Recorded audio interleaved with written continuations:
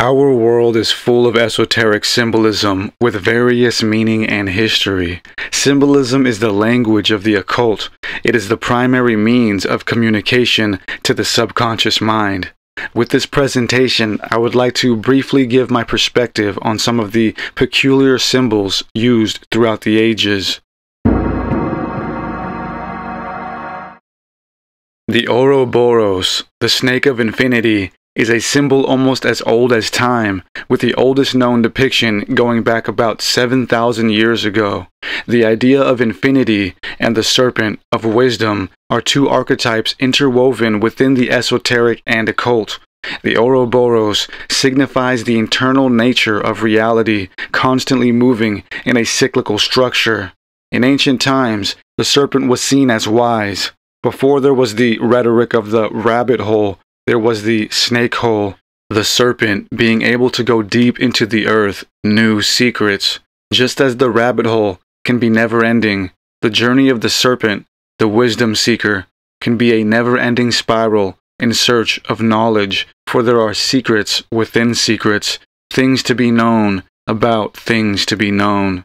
Life itself is movement, movement inward and outward, a never-ending cycle operating in fractal fashion. At the most micro of levels, we have the infinitesimal structure of the atom. When looked at from a slowed perspective, it too resembles a serpentine pattern moving within itself and back outward, as it pulsates the very life force needed to sustain all physical reality for eternity. The micro and macrocosm of the spiral are seen all throughout nature. This integral archetype of the serpent is expressed again in the very beginning of our conscious existence as humans within the holy text of the Judeo-Christian mythologies. It is played out in an act of incomprehensible magnitude, for this act would go on to set the stage of our entire dichotomy between the secret societies of the light and dark factions. The serpent gave us access to the knowledge of ourselves. Once we communed with the serpent, we realized who we really are. And according to the scriptures, we are like gods, for it is said in Genesis 3:22, "The man has now become like one of us, knowing good and evil. He must not be allowed to reach out his hand and take also from the tree of life and eat and live forever." 322, of course, being the ominous number of the Skull and Bones Society, the fraternity known for promoting the workers of the dark into the institutions of our world, and live forever, as it is stated in Genesis. The serpent, the Ouroboros, the quantum spiritual understanding, is the gateway to infinity. But this knowledge was forbidden by God, forbidden by the priest, and held available only to the dark faction after we split as a family and were led into the age of the demiurge. I find it interesting that as children we are indoctrinated into what some would call the dinosaur lie. We are subtly traumatized from peering into the past by simply being told it was ravaged by reptilian giants who lived for some time but then were devastatingly destroyed by a natural calamity. And to this point, we are persuaded to believe that there is nothing worth investigating, for our existence as humans didn't start till much later. Funny, for in the Judeo-Christian institutions, we are also told that a reptilian-like being, the serpent, the Nakash, that dragon beast of old, was cast down from heaven and left to disparity. Both science and religion agree that in our legendary past there existed a reptilian race that was banished by an unfortunate wrath from the skies. Is the serpent evil, or is it merely a gateway, a gatekeeper that reflects our own understanding? Moses was told to erect a cross with a metallic serpent on it so that whoever would look upon it would be healed. This foreshadowing of a Redeemer on a cross was referenced to by John, who later said, "Just as Moses lifted up the snake in the wilderness, so the Son of Man must be lifted up, so that everyone who believes in him will have eternal life." John 3:14. Here we find the mention of eternal life again through the iconography of the serpent. The yogis of old have known of another serpent power for thousands of years, one that they call Kundalini Shakti. Kundalini Shakti is the coiled serpent that resides at the base of our spine, the sacrum. This fierce energy source, expressed as a serpent, has been held sacred and revered throughout many cultures. Similar to the serpent archetypes described before, it holds power and is a gateway to health, higher consciousness, and eternal life. When activated through various meditation techniques, Kundalini can be used to willfully heal the body and alter the mind into higher states of consciousness. The staff of Hermes, or rod of Asclepius, are but another representation of this power, with the staff being the spine, the serpents being the energy, and the wings atop being the elevated brain and mind. In this symbol, we see the serpent energy fully activated. Another serpentine structure residing within us that holds significance is, of course, that of our DNA strands. These are also represented by the staff of Hermes. DNA's role in esotericism is grand because it represents who we really are and where we come from. We are told by the holy text that we were made in God's image, and to be made in the image of another being would be to have been replicated from its DNA, to be born of its bloodline. This is why the story of Noah is so important. God didn't destroy the world because we were misbehaving. God destroyed the world because the bloodline between the fallen angels had become overbearing, apart from being an abomination to begin with. The destruction of the world through the flood was yet another attempt by the divine hierarchies to eliminate and erase the rebel celestials who held sacred knowledge which they sought to impart on us humans. The erasure of these beings caused an amnesia within our historical minds. We forgot who we once were. We lost a part of our celestial family due to this battle between the light and dark forces, both having the same knowledge but wanting to use them for different purposes.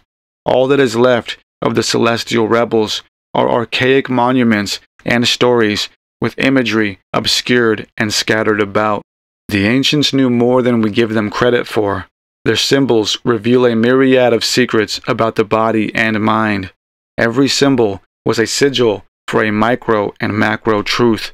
The eye of the Egyptians can be found at the center of the human brain, both facilitators for the power of the mind. The splitting of the esoteric family into light and dark factions created a schism, a trauma to be played out over and over until reconciled. The ascended masters have transcended this material realm into higher dimensions, only communicating through subtle sound and light to the receptive mind. These subtleties come through as downloads, miracles, and divine message. Our ancient family, who descended into the dark faction, took on the role of gatekeeper and judge of our worthiness. Through their drunkenness for power, they created the dogmatic priesthoods. The priesthoods of the institutional religions of today began long ago with the priesthoods of the first workers of the dark. They are the descendants of a long line of priests who guard the sacred knowledge of body and mind, to be kept hidden from the naive slave humans. All around us, they exquisitely express the truth of our reality in a language only spoken by the adepts. The pine cone, the pineal gland, coveted by the ancients and venerated in so many different art installations, is the seat of the soul. It is the gate through which the soul can travel different dimensions, opened first by mastering the Kundalini. The pine cone also demonstrates the fractal nature of life, sustained by frequency. The underlying frequency that sustains all things is the very voice of God, eternally humming the Om, to which the mystics attune their prayers. The pineal gland, the pine cone, the third eye, are all symbols once so well understood by the ancients, but eventually forgotten through the condemnation of the dark priesthoods. The dark priesthoods sought to dogmatize everything, locking up the secrets, only allowing the patriarchal system of ritual contracts to be the gateway to enlightenment. The patriarchal era of the dark priesthoods caused an imbalance in the world. The pursuit of gnosis was transformed into the initiation of the cult. Knowledge was prostituted, it was sold, and its weary seekers were left with a bad deal. Those who claimed to have the true secret were themselves led astray. But not all men of the age forsake themselves for the fanatical trends. Some closely guarded the secrets of the body and mind, obscuring them again in symbols, symbols of the cross, symbols of the sun, signs that expressed the penetrating light that shines down onto the mind, warming it with a gentle reminder of God's omnipresence. Some of these men who upheld the techniques of light were ironically burned at the stake, killed, and martyred for transgressing the patriarchal age of dogma. Our body is a living, functioning system that requires various means of sustenance. The secret is that our mind and body are to be harmonized in order to elevate from this realm. This is why we have been forbidden to seek the serpent and practice connecting to our higher self. Knowledge of self is the beginning. The reparation of our divine parents, the male and female, within is the next step. For too long, we've been out of balance, leading with the patriarchal vindictiveness of dogma, forgetting the sweet flowing embrace of the matriarchal component. The divine mother, the divine feminine, was also cast aside and neglected. Look again, and you'll see her all throughout the past. Without her, we simply could not survive. She is springtime and rebirth. The woman's life-giving system, just like the Kundalini, has been represented throughout esoteric imagery. The clasped hands of our prayers are reflections of the only life-bearing sentience we know of in this physical realm. With our clasped hands in prayer, we return to our mother's vulva to commune with the other side from whence we came. The seasons of life on earth all hold their authority over us as we walk through them. Father Time, reimagined as Santa Claus, recounts our deeds through the year, coupled with festivals long discontinued by our earthling family of the past. Christmas time, family time, was once a time of rejoicing in gnosis through plant medicine ceremony. The tree and the lights, yet another symbol for the body and the brain, are all of the electrical impulses that shine throughout our body, that which is the tree of life. Santa's helpers, the little ones, the sprites of vague existence, have always been here, phasing in and out of view. They have always been secretly an expression of the plant medicine itself, the spirit of the medicine. We once sat around in ceremony, gifting, giving thanks and praise, but now it's all been diluted into some capitalistic fervor, blurring the true purpose of our seasonal celebrations. Due to our imbalanced world, we've shifted everything and have caused it to rot into a demented shadow of what was.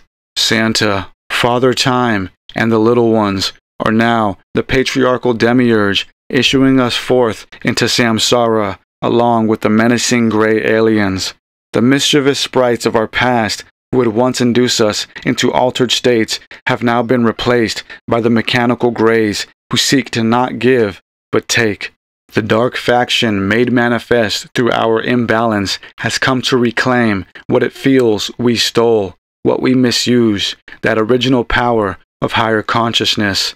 As the dark priests call to the grays like beacons of a lighthouse, the grays find us and swarm our institutions, rotting them with false hopes of power and riches. This is a sad tragedy repeated since time immemorial.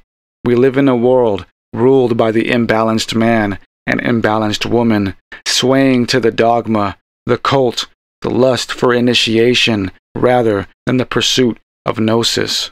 The knowledge of our Creator and of our ability to transcend our lower forms has been known. The symbol of the Star of David, as they call it, is the conjoining of the dualistic powers, the male and female.